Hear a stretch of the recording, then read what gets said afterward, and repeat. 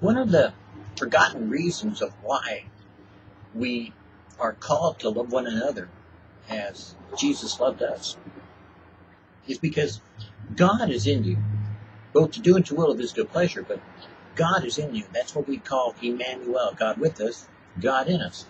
So if God has placed his spirit inside you, then you have, as it were, God in you.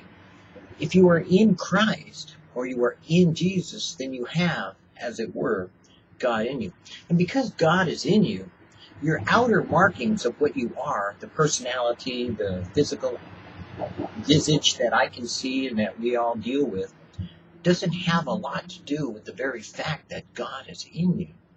So when you choose to confront, when you choose to attack, when you choose to tear down someone that has God in them, then if you can receive this, you're going against God. Because God wants you to understand something about himself.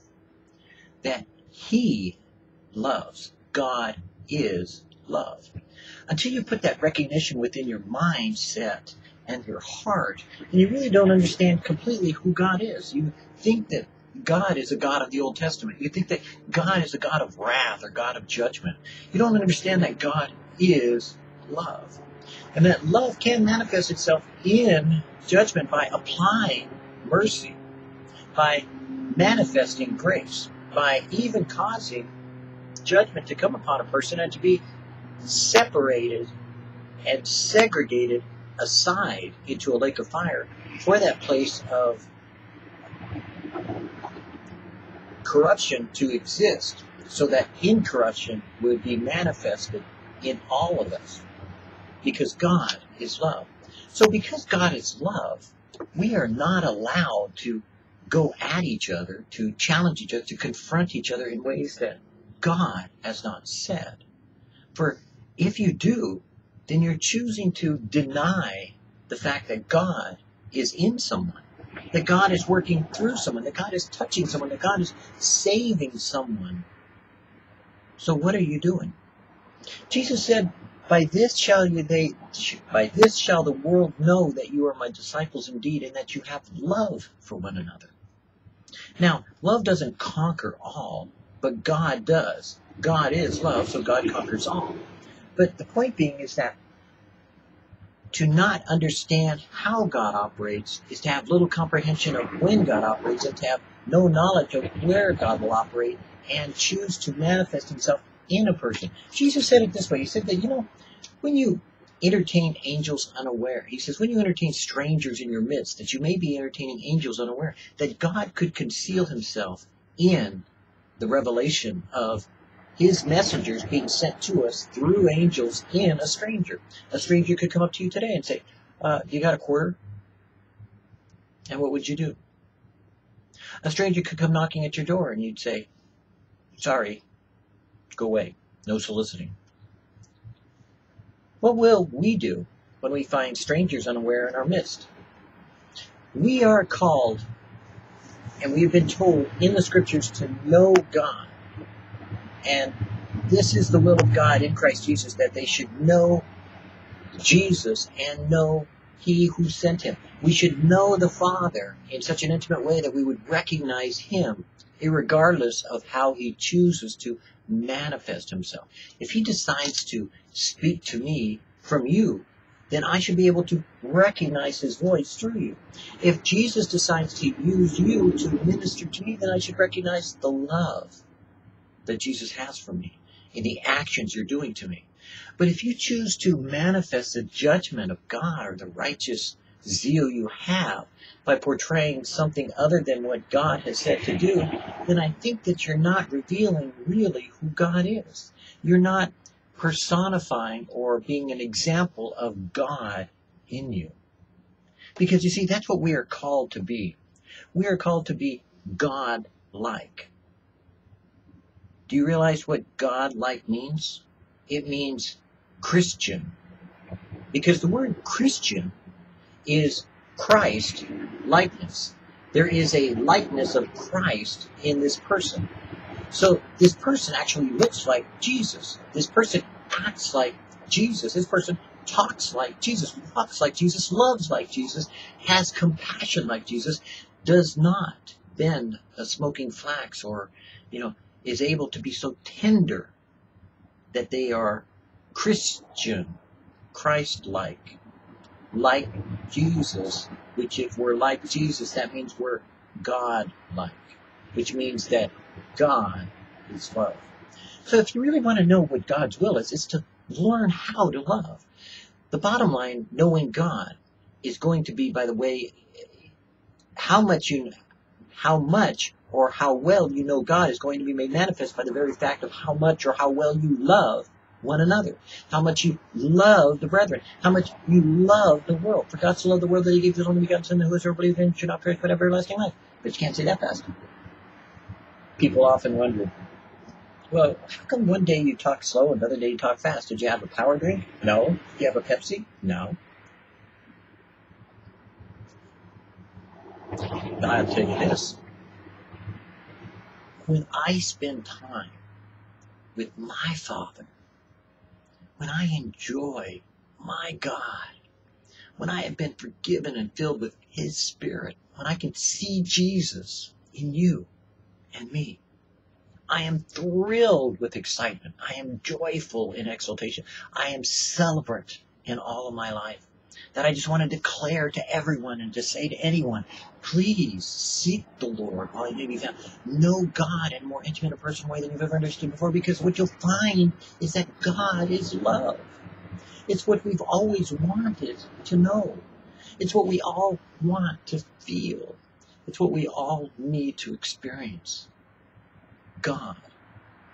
Because we always thought that it was just love, that kind of, outside external feel-good, experience that we have sometimes with a loved one, by our children, our dog, our pet, our cat, our wife, our coffee, our Starbucks, our Harley. But that's not what God is.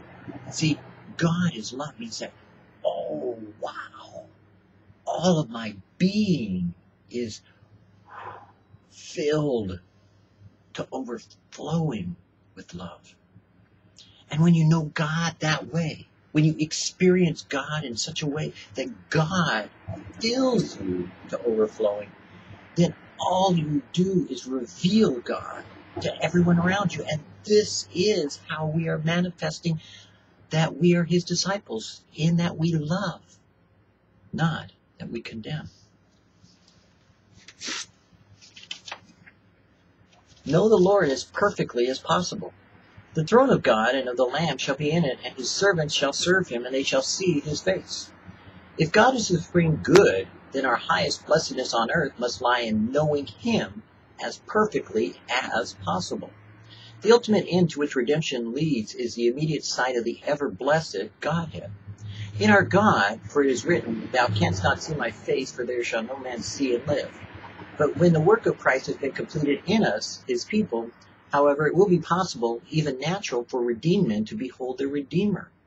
This is stated plainly by the Apostle John, for we know that when he shall appear, we shall be like him, for we shall see him as he is. 1 John 3:2. This rapturous experience has been called the beatific vision, and will be the culmination of all possible human blessedness. It will bring the glorified saint into a state of perpetual bliss, which to taste for even one moment will banish forever from his mind every moment of grief or suffering here below. I suppose the vast majority of us must wait for the great day of the Lord coming to realize before that we experience the full wonder of the vision of the God Most High.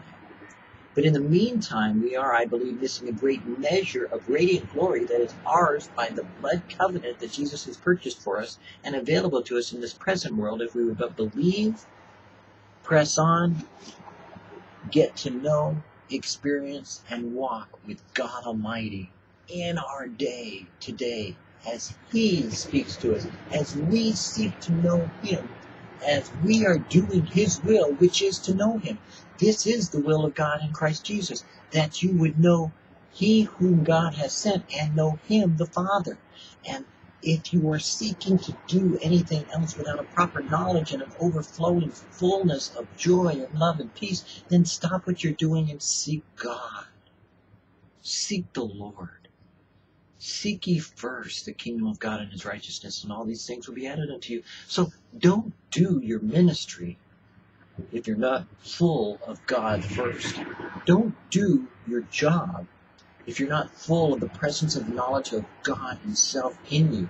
Don't go out and begin to blast other Christians because you're blasting God himself. Don't challenge those things that God is doing in a person when it is God doing the work. You are called to know God so that when you know God in that intimate way, that you are full of love, then you will see God at work in all of his creation and in all of the people that he's working in.